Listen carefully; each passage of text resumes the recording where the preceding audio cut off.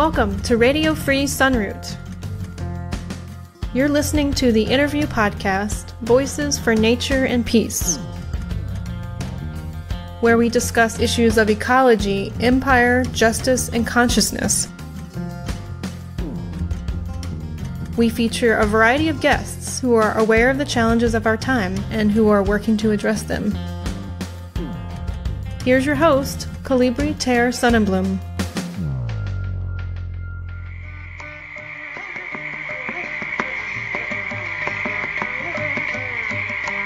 Climate, the most important issue of our time, featuring Nick Humphrey. Nick Humphrey is a meteorologist who lives in Lincoln, Nebraska.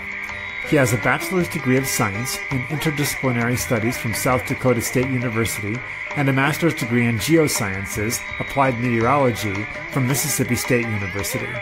Nick and I spoke on September 2nd about the unfolding climate crisis, including carbon levels, ocean acidification, rising temperatures, extreme weather, feedback loops, methane emissions, effects on agriculture, technological challenges of reversing effects, and the hope that the youth might lead the way to change.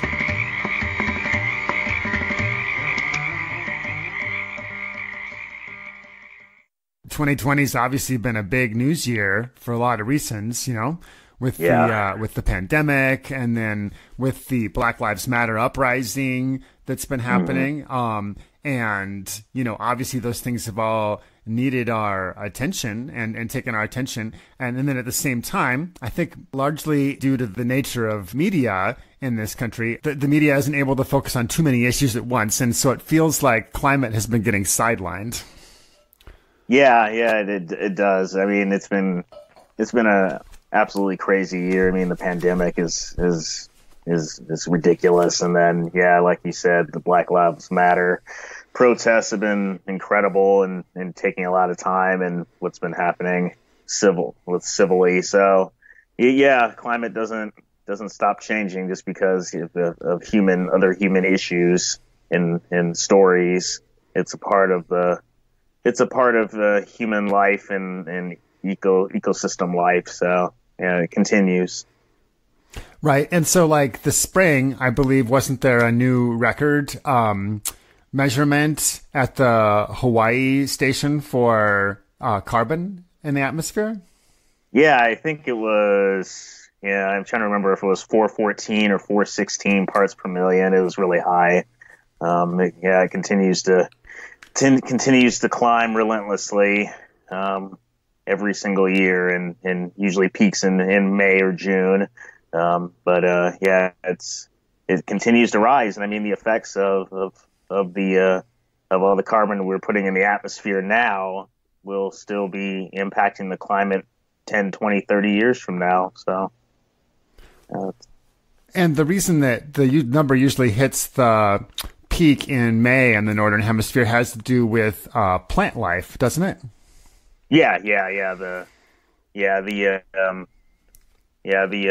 Just the nature of the seasonality of winter going into spring. The plants are growing, and so there's less carbon uptake and more of it sitting in the atmosphere, and then it declines going into late spring and summer as you get more plants respirating carbon. But obviously they can't. There's not enough plants to decline the amount of carbon because we're pumping so much more in the atmosphere than can be respirated. So it continues to climb every single year. Right. And just as a quick kind of review of the basics of the situation, how is it that carbon is relating? How is it that carbon is leading to more heating in the atmosphere? So carbon dioxide is a greenhouse gas, and that means that it tends to absorb and re-emit heat. And when you get more and more carbon dioxide in the atmosphere, it's like adding layers of a blanket to a planet. And the more layers you add, the less heat can escape off into space. And so the atmosphere is transparent to visible wavelengths of radiation, so the sunlight comes in, hits the surface of the Earth, warms the surface, warms the oceans, warms the land. That heat is released. Some of it escapes, but a lot of it gets trapped. And as you add more carbon dioxide, more methane gas, nitrous oxide, other greenhouse gases to the atmosphere, that leads to greater warming of the planet. So you add more greenhouse gases, the planet can heat up more and do so faster if you add it faster, which is what we're doing. Right. So the heat is from the sunlight is getting trapped. More of it in the past would have been escaping into the atmosphere than is now. Yeah, right. Right.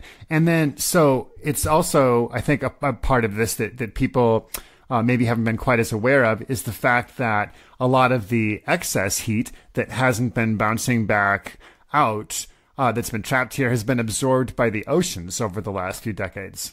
Yeah, about 90% of the heat actually goes to the ocean. The ocean covers approximately 70% of the Earth's surface. So if it wasn't for the oceans, the global average temperature would be 20, 30 C warmer.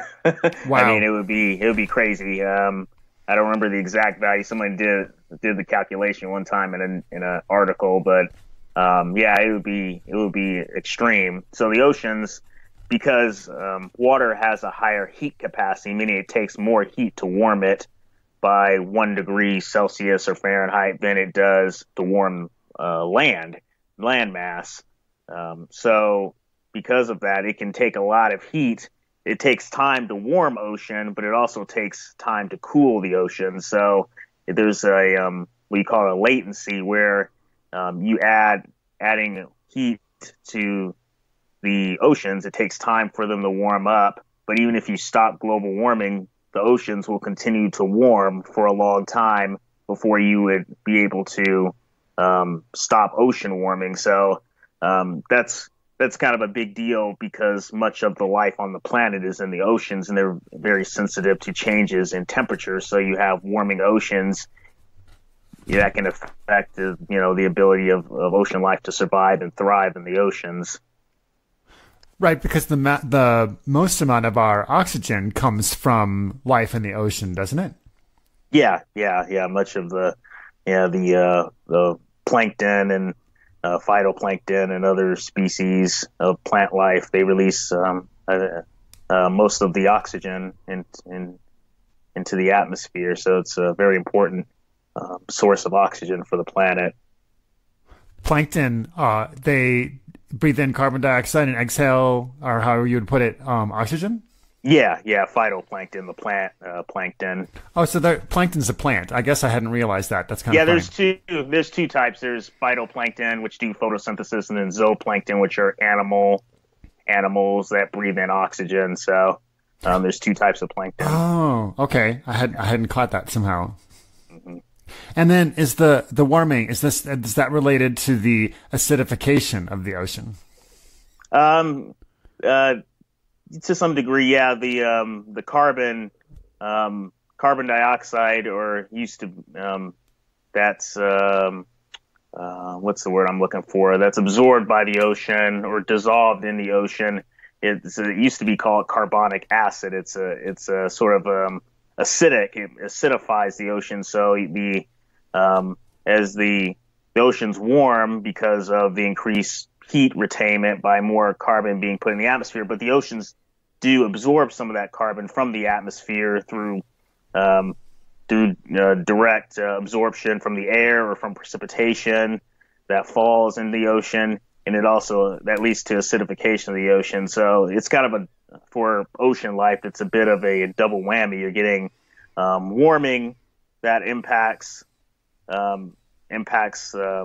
ecosystems, but you're also getting acidification, and these parameters are very finely tuned in animal and plant life, because if you obviously warm the ocean, the life forms in the ocean, they breathe, they thrive in certain ranges of temperatures, and then also the acidification can affect shells because they're made of certain minerals, and those minerals will dissolve faster in a more acidic ocean. So it's a big double whammy for life to deal with both a warming ocean and an acidifying ocean as well.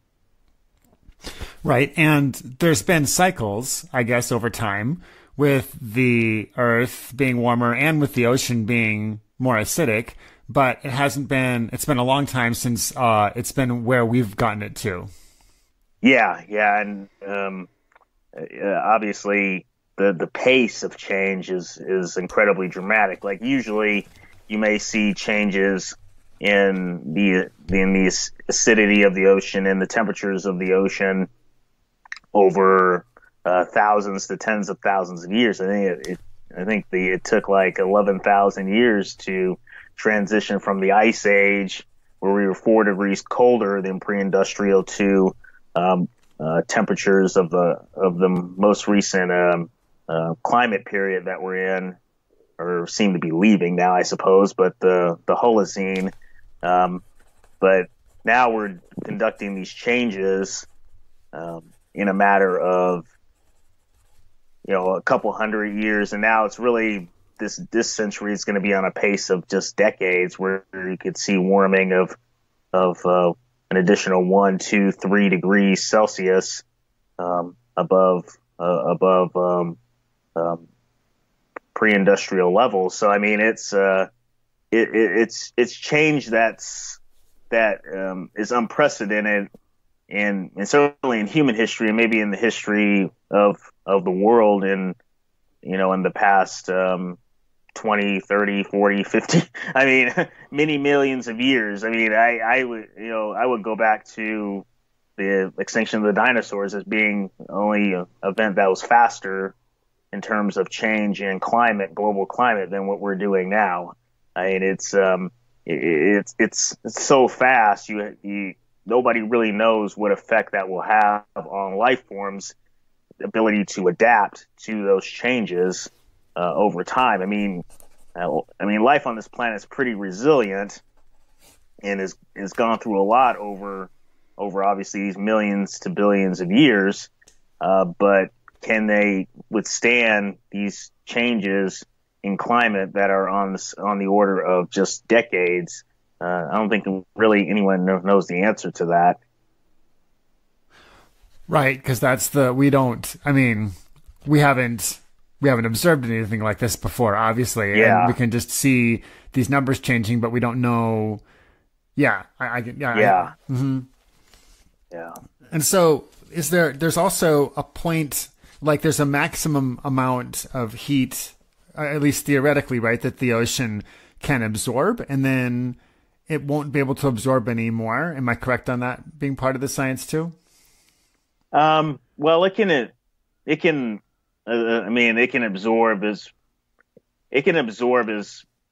a certain, it absorbs heat, but also releases it. I don't know if there's a limit to it. I mean, as long as the oceans stay in liquid form and don't boil away, right. that would be bad. But obviously, even as there's an absorption of heat, there's decades later, there's a release of heat as you get back to the atmosphere in the form of these higher temperature anomalies, as you get normal climate process happening, like El Niños. El Niños have gotten the temperature anomalies have grown associated with El Niños, where in the tropical Pacific, for example, you get abnormally warm water temperatures, and La Niñas, where you get abnormally cooler water temperatures, have seemingly diminished over the past 20 years or so, where they're just not as intense or consequential, because the water temperatures are warming in general, so cooler than normal isn't as cool as it used to be. So you're getting everything keeps going upwards in terms of heating. So you get greater releases of heat to the atmosphere, even as it is absorbing this heat. It comes out, decades later and gets and warms the atmosphere in response. So it's it's a slower process with the oceans because of the heat capacity of the oceans, but there's always a point of catch up where you get the effects of global warming and the effects of all the carbon that was poured into the atmosphere 20, 30 years ago down the line because of the oceans. And that also relates to, melting of sea ice and glacier ice as well. Yeah, so when we're talking about sea ice, that's one other story that I've been following sort of in the margins is the sea ice levels in the Arctic this year, which have been low again. Yeah, they have. It's looking like we may avoid a record low sea ice extent minimum in the next couple weeks, but it could be the second lowest on record.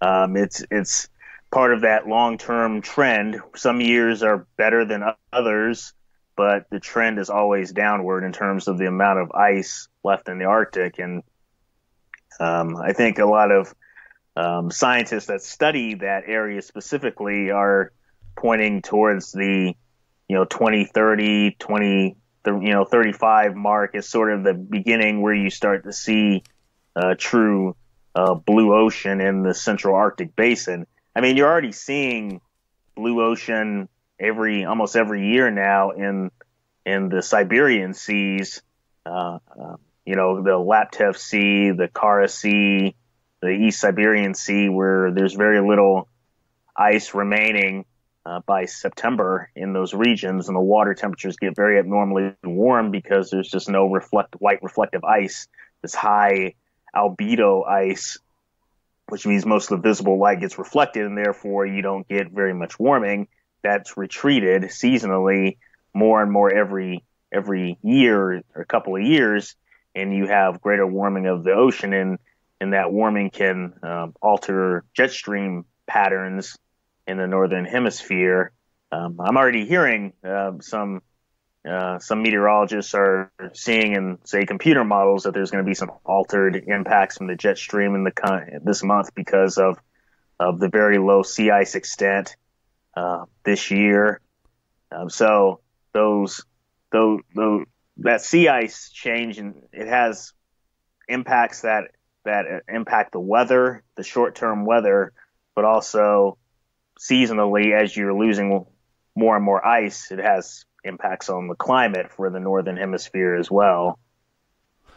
Right, because the Arctic has, and this is what I'm hoping you can perhaps to help explain a little bit. The Arctic is at once feeling the effects of climate change more drastically there than at lower latitudes. And at the same time, what happens in the Arctic, changes other places too. Yeah. The one of the reasons for the rapid rise in temperatures in the Arctic compared to other places is the loss of sea ice. It's so responsive to rising air temperatures that it gets thinner, retreats, and as a result, more dark ocean relative to that white ice gets exposed. It warms. The top ocean releases heat back to the atmosphere, warms the atmosphere, temperatures, and also not only over the ocean but the surrounding land masses. And that in response melts more ice, in some places melts the snowpack and the glaciers of the Arctic faster. And so over the course of decades, you get this accelerating warming of the Arctic, and it ends up being faster than, say, the mid-latitudes, where you don't have these have such rapid responsive changes in the local climate, in regional climate. So the Arctic is a really dramatic example of what you could call abrupt climate change. It's truly abrupt what's happening up there. Permafrost is melting dramatically, and when you have the Arctic warming so much faster than the mid-latitudes, that reduces the temperature difference between the Arctic and the mid-latitudes, which can make, at least the theory goes, there's still a lot of debate amongst climate scientists about how much the mid-latitudes are being impacted by the changing climate in the Arctic. So I put that out there just to make sure people understand it's still a controversial discussion going on in the scientific community. But the theory goes that it makes the jet stream wavier, which can cause more extreme weather events in the mid-latitudes. So you can get more intense downward waves, downward, in this case being towards the equator. We call them troughs of lower pressure, and that can produce bigger storms and other activity in the mid-latitudes, even cold snaps in the winters. And then in particularly in the summertime, you can get amplifying waves that amplify poleward, these high pressure systems that become so big they sit in the same place for a long time, stall out or block the airflow, the west to east airflow, and you get intense heat waves in the same place for weeks at a time. So that's still being hashed out in terms of the science, but I think there's some reason to suggest that the Arctic can have dramatic impacts on what's going on in the mid-latitudes in terms of the extreme nature of the weather. Yeah, because there's been a number of very memorable occasions of this over the last few years, of the wavy jet stream, where there's been cold snaps happening in one part of the northern hemisphere, and then right next to it, higher than usual temperatures. I remember a Christmas a couple of years ago where there was a recorded temperature in Greenland that was higher than the recorded high in LA that same day. Oh, oh my goodness. It was during one of those. Yeah. And I happened to be in the LA area at that time. And so it was kind of funny. That's not what you'd expect for LA.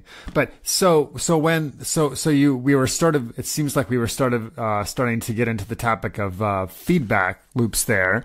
When we're talking about what's happening at the Arctic, where the ice melts, there's more ice-free water that absorbs more heat, that makes it hotter, which can cause the ice to melt more. And there's others like this too, and other dangers from this too. So the methane, I think, is something that we should definitely talk about, because we're seeing, I've been seeing some stories about that this year too, about methane emissions, and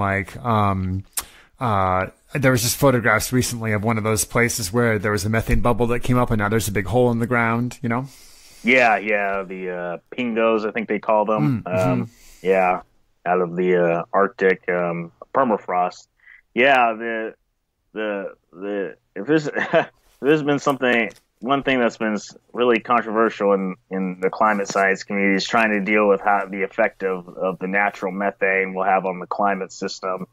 Because I've obviously there's Dr. Shakova and others have done direct research in the East Siberian Arctic shelf to try to quantify the amount of methane and how rapidly it could be released to the atmosphere based on the potential failure of permafrost, subsea permafrost that's submerged in waters that are warming because of ocean warming in the Arctic Ocean. While other scientists are like, no, it's too slow of a process. It's not going to happen on the scale. And then, of course, there's the permafrost on the land that's melting very rapidly. That's indisputable. And you have thawing organic material that, depending on how on the processes that are going on in terms of rotting of that organic material, it can either release carbon dioxide or release lots of methane to the atmosphere as well. I think it's something that's definitely concerning because the methane is a more powerful greenhouse gas, especially on shorter time scales than carbon dioxide is. Carbon dioxide is the king over a long time scale. So over many decades, hundreds of years, carbon dioxide is going to be sitting around. And methane, in fact, gets converted to carbon dioxide and water, I believe, in a reaction with ultraviolet light. It gets converted into carbon dioxide over time as well. But in the shorter time scales, when you have more methane, the initial release of methane, has more potency, molecule versus molecule to carbon dioxide. And so I think it's really crucial to understand how much methane is really coming out of the soil and out of the ocean, Arctic Ocean, to determine for our future just how dramatic climate change and global warming will be. But I think there's a lot of focus on human emissions, which obviously are driving all of this and all of this climate change and global warming. I think over half of the human emissions that humanity's ever put into the atmosphere in the industrial area have been since 1990. Wow. I mean, the first IPCC report came out in 1990. So I mean, it's definitely the main driver, but I think understanding these feedback loops and understanding the methane, that's really important. And I think most of the science is really just playing catch up with understanding the effect of these feedback loops and the role natural methane is playing in driving the warming to accelerate faster. Because I mean, but we have to figure it out, because it's going to impact everything. Then the temperature levels and the rate of change could be a difference between life on this planet being able to handle it, perhaps barely, but be able to handle it versus not be able to handle it at all and having a mass extinction of life on the planet. And the possibility of mass extinction, this could have a number of different sources. I mean, I guess runaway warming is one idea, right? That is what could lead to extinction events. Yeah, you've had in the past, such as during the Permian mass extinction, extreme runaway global warming, but that global warming occurred over thousands of years. I mean, I think you had I think it may have been at least 4 to 6 degrees Celsius of warming. But I mean, it was devastating. And ocean acidification, very rapid ocean acidification. It was just devastating to life on the planet because of all the carbon released from the Siberian traps. But here we're doing much more dramatic change in a very, very much shorter amount of time.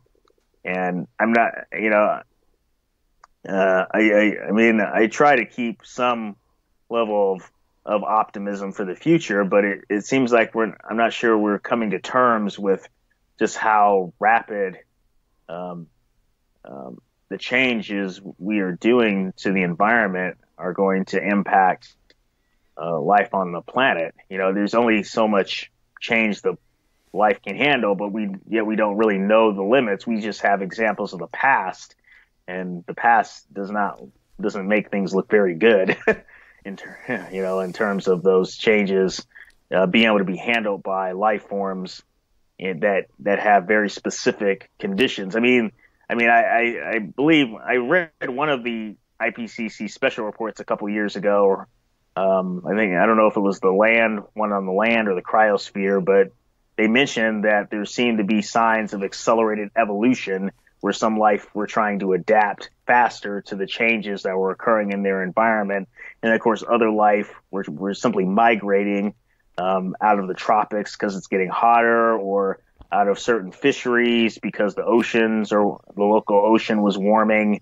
Life is doing everything possible to try to adapt to these changes, but how fast can it do it is the big question. Yeah, no, that's definitely the big question. And I know people who work with wild plant populations who have been involved with efforts to assisted migration, with some plant species, because plants, obviously have a harder time moving than, birds or mammals or anything, like that. Yeah. Yeah. They've, go ahead. Oh, I was just going to say, I've heard of some of those, attempts at like assisted migration. Plants are really in big trouble, and because of their, they depend on animals moving their seeds, to different places in order to grow in new environments, and otherwise they're stuck where they are. And it doesn't bode well for agriculture, simply because the places that humans have put their crops are based on the local environmental conditions, and not only the conditions of the temperature and the rainfall, but also the soil, the fertility of the soil. And so if you're losing land because the temperatures are becoming too inhospitable, and you're losing rainfall either because in some cases you might be getting too much rain, or obviously not enough, you're getting too much drought, you're going to lose that otherwise fertile land because you can't grow food there because it's too hot or too dry or too wet or too even cold. You might get a situation where it's actually getting too cold or too wet to support your crops, and you have to try to move somewhere else to restart your plant, your agriculture, but you have to worry if the soil is fertile enough for the plant growth. So there's a lot of complications for humanity when it comes to trying to keep their agricultural, at least the way they've done agriculture, functional.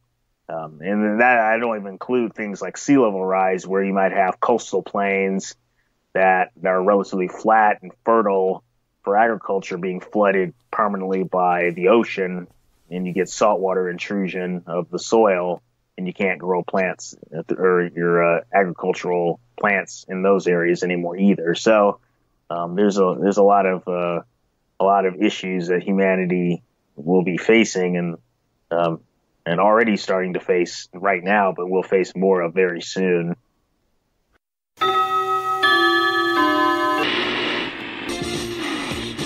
In a state of shock after the war. We interrupt our program for a brief message. If you appreciate this podcast, please consider supporting Kollibri on Patreon. Just go to patreon.com/Kollibri. That's KOLLIBRI. And now, back to our regularly scheduled...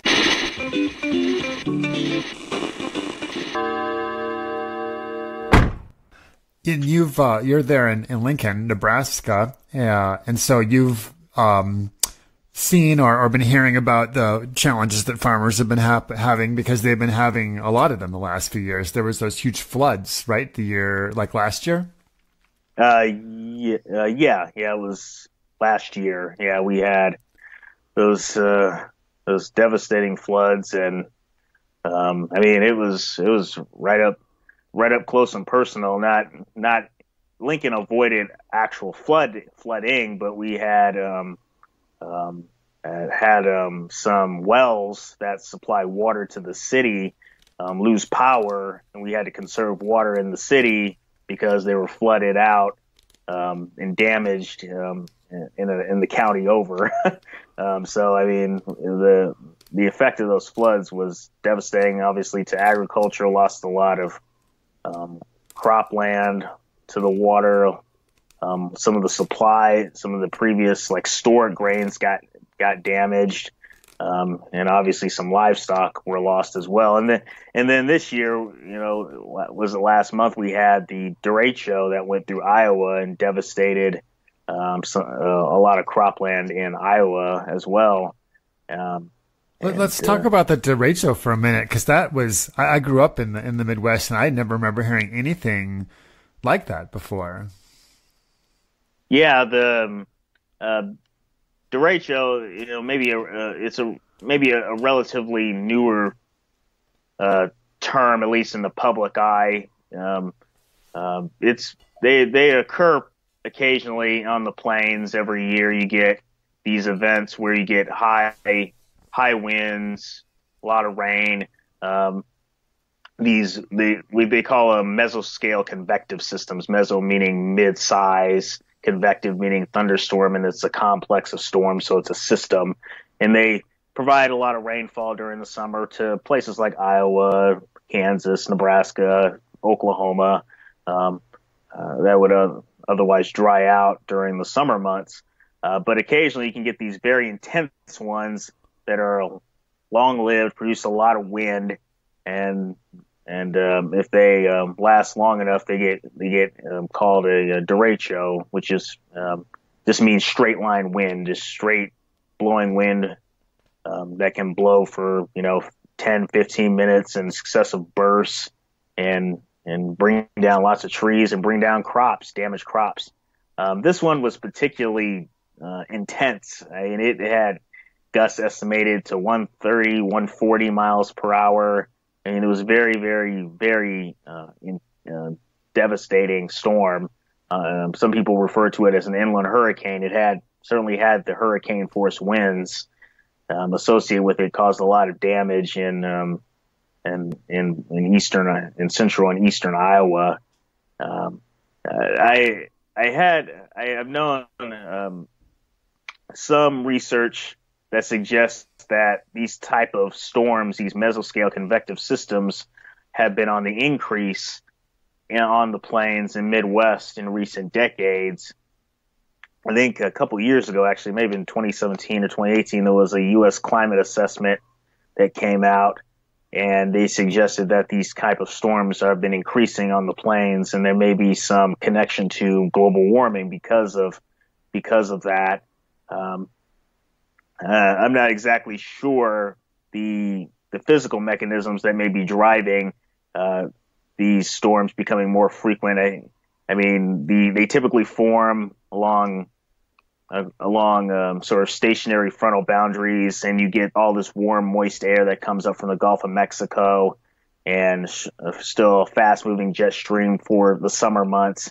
And then these storms develop, they congeal, and then you get an organized system that blows through generally from west to east across multiple states and can cause a lot of damage.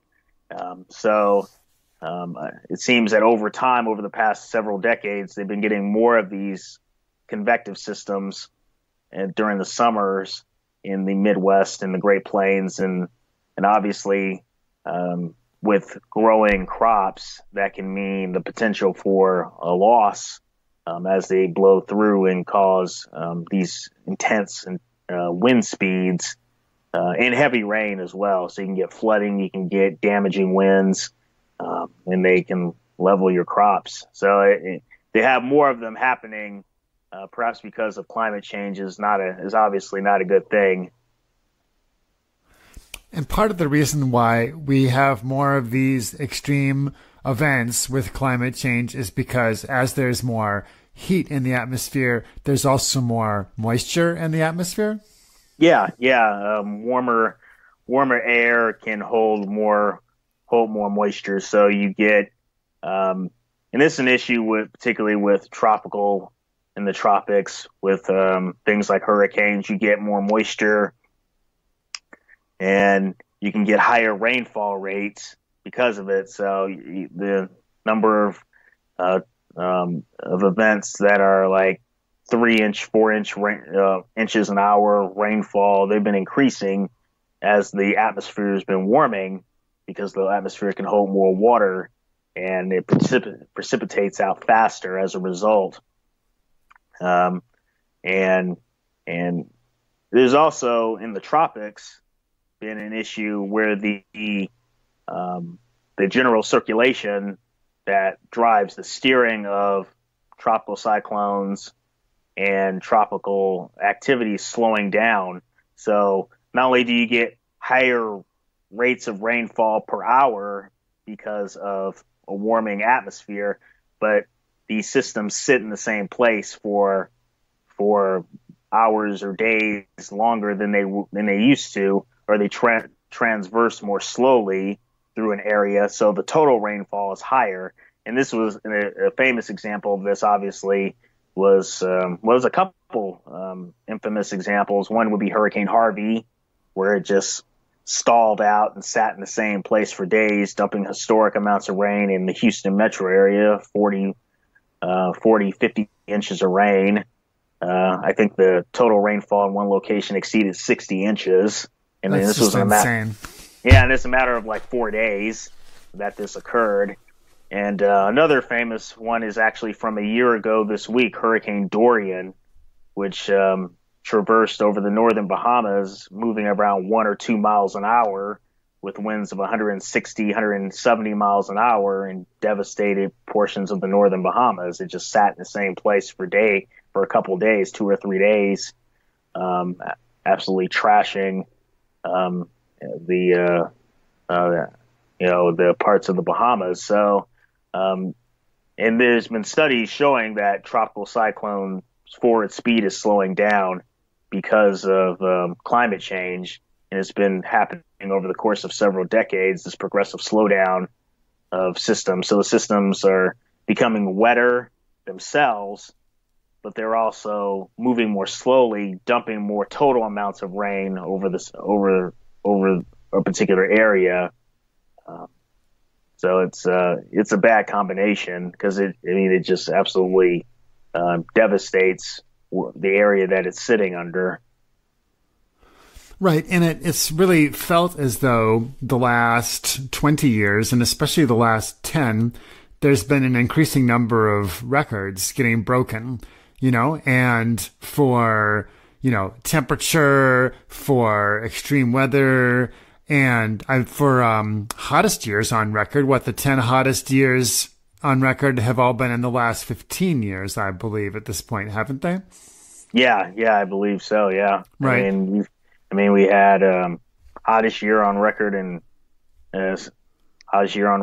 14, 15, 16, and we have yet to break the 2016 record. But it's been like the second, third hottest on record. We've had, if you look at the top 5, every year has been a top 5 year for heat globally in the past several years. Right, and because of the lag time that you talked about earlier between the carbon emissions coming into the atmosphere and then the heat that they cause, the changes that we're feeling now are from carbon that we emitted in the 80s? Yeah, the 80s and the 90s. Yeah, this is the impact of that acceleration in climate or in carbon emissions. We obviously the U.S. was a big and continues to be a big emitter of carbon. It was in the 70s and 80s. China caught up in the 1980s and 90s because of their industrialization policies. So a lot of people like to blame China for everything, but the carbon that's in the atmosphere of it is from emissions from the United States, and even going back to Great Britain when they or early on were the big emitter of carbon in the early period of industrialization. So China's just sort of play catch up and is now doing a lot of the heavy lifting. But yeah, it's what's happening now is because of the behavior of humanity, particularly the richest countries, the richest people in the 1980s, 1990s, and what's happening now will impact the world in the 30s, 40s, and 50s. So, yeah. Right. Like, so even if we stopped all of our carbon emissions now, it would still be mid-century. There would continue to be a heating up until mid-century at least. Yeah. And I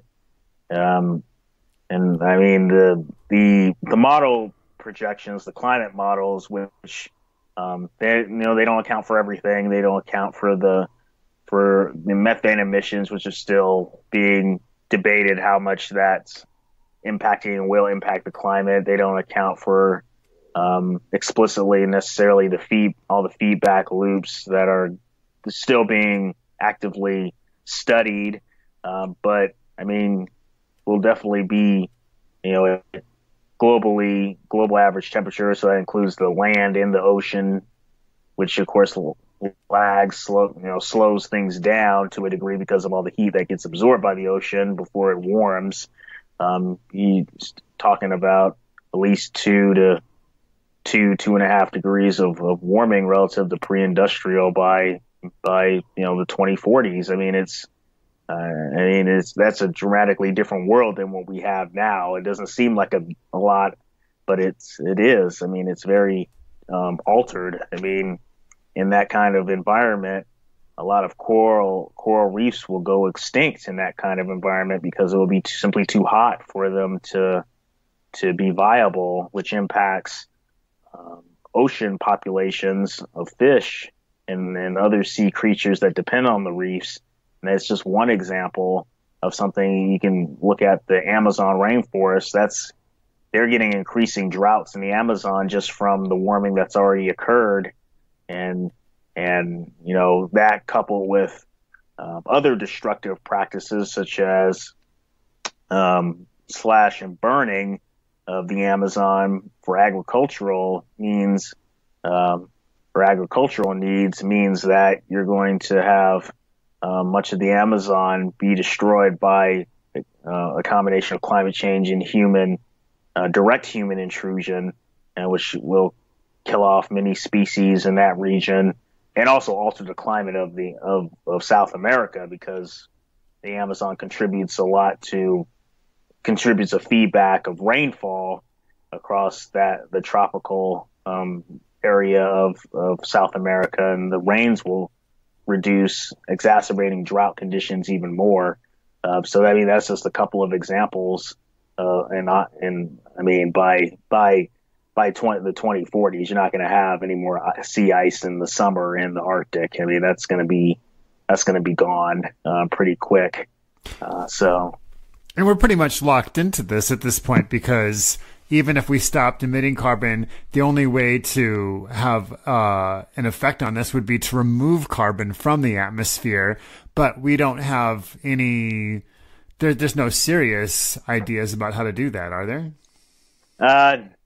No. I mean, there are ideas, and they sound scientifically viable in a way, but the problem is the scale of them needed for the huge amount of carbon that's sitting in the atmosphere. I mean, there's I don't profess to understand them, but people can certainly look them up for themselves. But there's certain farming practices that talk of grounding carbon in the ground in farming in as part of farming practice.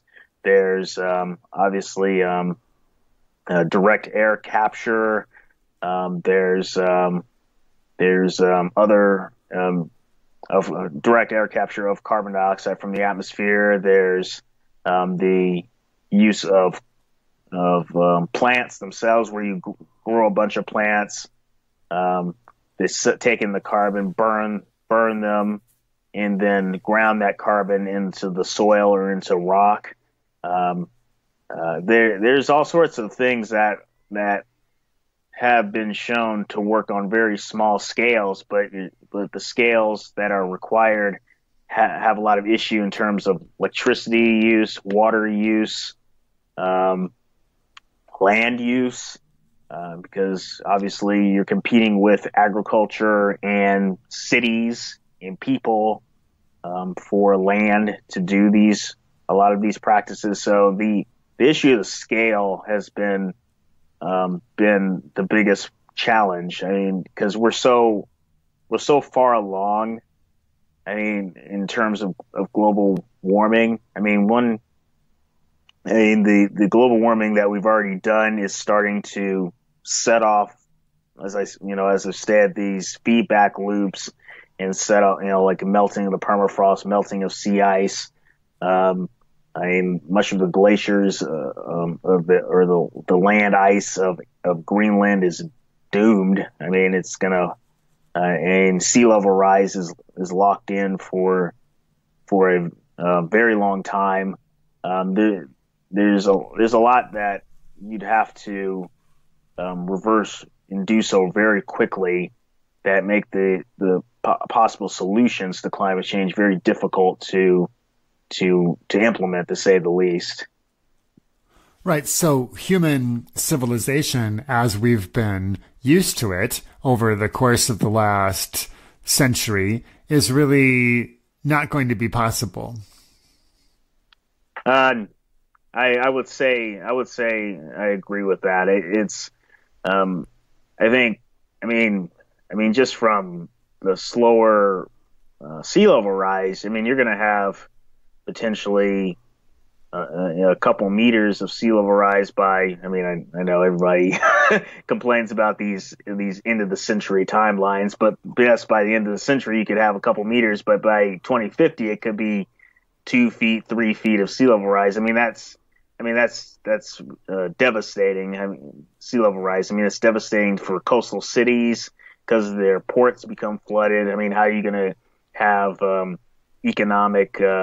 this relentless economic growth that everyone talks about, which if you can't even have your port cities functional, you're going to have land become flooded.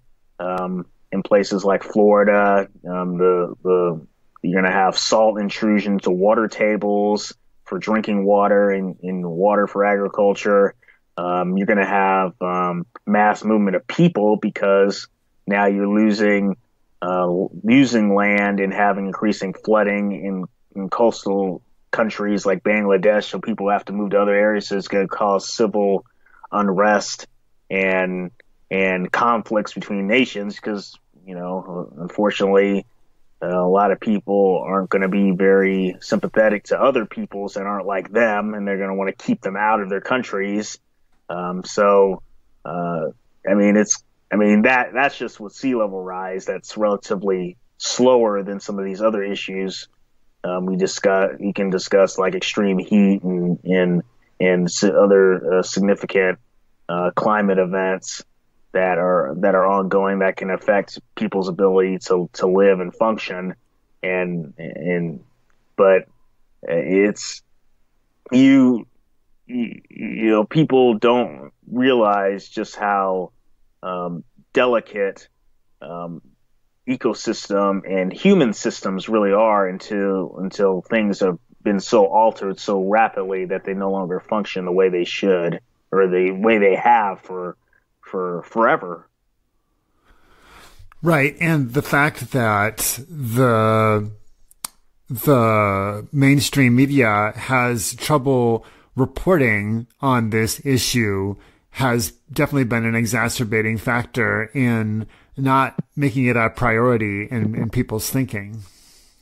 Yeah. I mean, it's really not a priority. I mean humans, and it's reflected in the media, but humans in general are very, very, very short-term thinkers.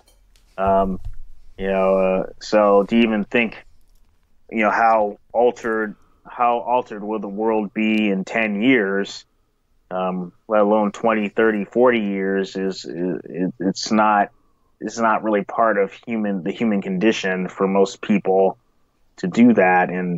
But I mean, these changes, I mean, just to look at a graph of projected sea level rise or a graph of projected temperature rise, and I mean the IPCC, for example, is even their high emission scenarios for those kind of things have seem to be conservative based on what's happening now.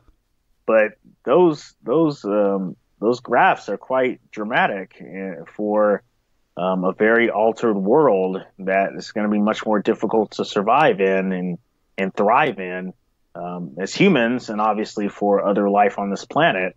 But yet it doesn't seem to click with people because we think, day to day, maybe year to year, and we don't think that far in the future. But I mean, if you were to have time travel and take someone that lived in the 50s and 60s and transport them to now, and they were a relatively informed person in the 1950s and 60s to the climate and to life, and you transport them here, it's like it would be like, going onto an alien planet. Uh-huh. I have a friend that writes fictional stories, and she's read obviously books of other fictional stories about life, and she lives in Florida, so like life in Florida, and in the book they describe the climate just as an aside, the climate in Florida in the 1930s, and you think, oh, somebody in the 1930s comes to Florida, now it's like freakishly hot and right. humid beyond belief. It's like a dramatic shift. But people don't really experience life that way, or they have recency bias where they think, oh, things haven't really changed that much in all these years, but they're thinking about how things have been recently and not thinking about how it was 30, 40 years ago if they're an older person, unless they really, really consider how things were back then versus now. And the changes that we're going to be facing are going to be so much faster than they were in the past. And it might get to a point where people really start understanding how fast these changes are. But by then it'll be too late to do anything about them. And really the next 20, 30 years of changes are too late to do anything about. Yeah. So, it seems as though in general, all of this is, it seems in general that all of this is too big to stop or to reverse. And so all we've got at this point is trying to figure out the most intelligent ways to respond. Yeah. I mean, it's going to change and we can't do anything about that. So how are we going to adjust ourselves to these changes? I guess I'm saying.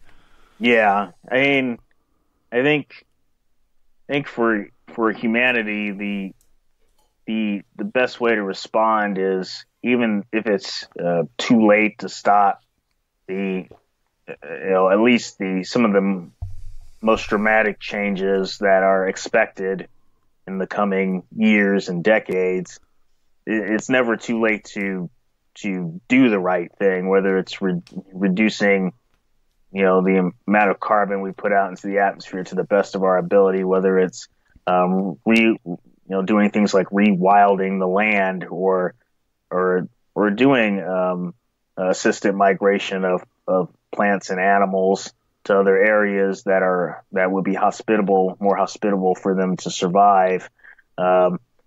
Doing things like helping island nations, peoples, and with sea level rise, and helping, this idea of mitigation and adaptation. It's really the mitigations part is really hard, but the adaptation has to be realistic to the idea that you simply can't stop what's happening in a like stopping a car with a brake. It's going to continue, but you can at least do what you can to help your fellow human being and help fellow species from suffering the consequences, at least so fast, of those changes that can't be stopped. But right now, it doesn't really seem like humanity has even forget like solutions to climate change, trying to stop climate change in its tracks. Like there's not even really a thought of those sort of adaptation measures, because it would require really putting climate change front and center in everything, in your daily life, in the social life, in political life. And I mean, right now we're dealing with increasing authoritarianism and other increasing responses to what seems to be social or an economic collapse. So the idea of being more compassionate seems to be lost, unfortunately, amongst most people. I mean, you see some signs that it could be there, especially with the pandemic. Some, people are doing things to be more compassionate to others, but it's not.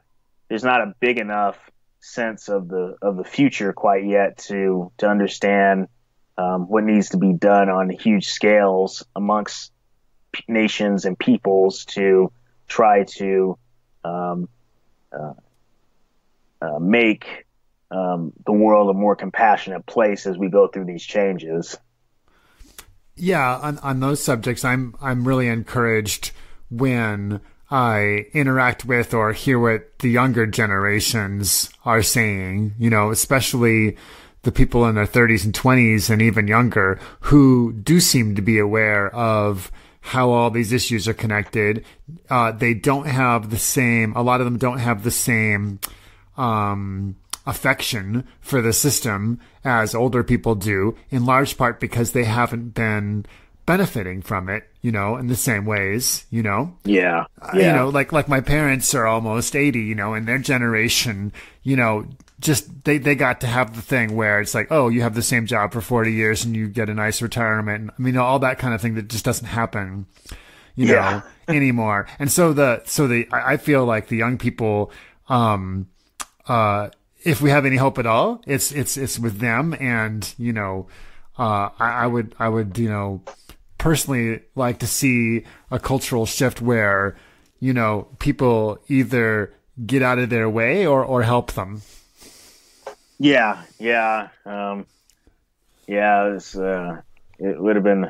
It'd be nice to have leaders that are younger, and have more of an opportunity to have their ideas presented and taken seriously. But I mean, you can see just from the presidential election, everybody's old. I know. And worn and yeah. And I mean, it's like, between, the choice between relatively conservative values or fascist authoritarianism. Right. Among. I mean, it's a friend of mine used the word gerontocracy to describe. Yeah. The United States right now. Yeah. So, people, you post stuff about this, all these stories online all the time, and you have a Patreon page where you keep people updated. I'm hoping you can tell people where to find your stuff. I really personally find it very helpful to follow you and see the stories that you're putting up and your commentary. And I don't find information that is that useful in many other places. So you could tell us where other people could find that. Yeah, I do a lot of my day-to-day stuff like news sharing and sometimes commentary and stuff on my Facebook page for weather and climate news. It's on I'm under meteorologist Nick Humphrey on Facebook, so you just type it in the search engine and you should be able to find me there.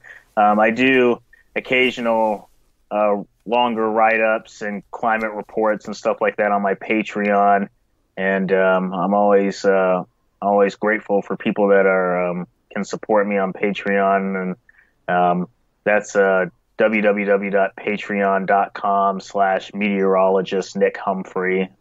So that's where I am on Patreon. So, I do a lot of stuff there. I'm unemployed currently, looking for work. I've never actually had a job as a meteorologist. It's kind of funny.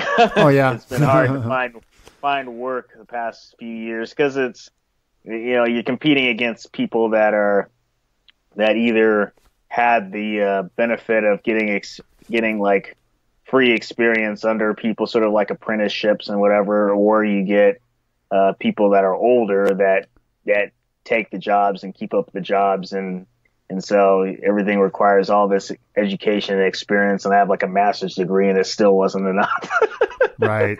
Yeah, so and it's like that in most fields in recent years, where it's just hard to get your foot in the door. So I've moved on to other things as far as work is concerned, but I still try to utilize my knowledge and background and the knowledge of other people as well to inform people about what's going on as far as climate change is concerned and ecological destruction. It's the most important information and news of our time, and it sometimes, like you said, does get buried behind other things, but it's important to talk about no matter what and when. Who are the people who you like to follow for climate news? I like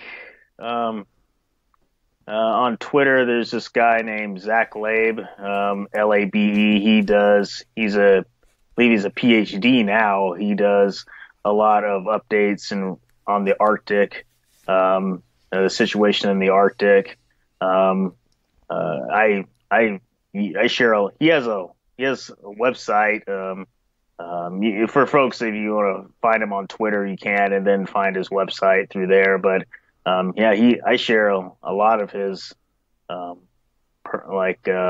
maps and graphs, because he does a lot of graphs showing the sea ice extent and decline in the sea ice over time on a monthly basis, and it's really helpful. I follow. I follow other various people on Twitter, and by the way, I guess I'm on Twitter, so people can learn who I follow by who I share. Oh, okay, cool. Well, I'll put all those links in the show notes for this. So. Okay, yeah, I'm Abrupt Climomet on Twitter. So I don't really talk a lot on Twitter, but I do share a lot of other people on Twitter and get because there's just a lot of valuable people on Twitter that aren't on Facebook. So so I get a lot of good stuff from others. Because this stuff doesn't stop just because of a pandemic. It's just because of the social and civil situation. The climate change continues, so I try to get the information out there any way I can. Voices for Nature and Peace is produced in the Gila River Valley, New Mexico, USA, on land that we acknowledge is illegally occupied Apache territory. The intro music is Zero G Yogi by Big Z, with narration by Kelly Moody of the Ground Shots podcast. This outro music is Trip A, also by Big Z. Commercial break narration by Nikki Hill. To become a financial supporter of this podcast and to gain access to members-only content, visit patreon.com/Kollibri, KOLLIBRI. For more information on Radio Free Sunroot programming, please visit radiofreesunroot.com. Thank you for listening. May you find joy in your own nature and peace.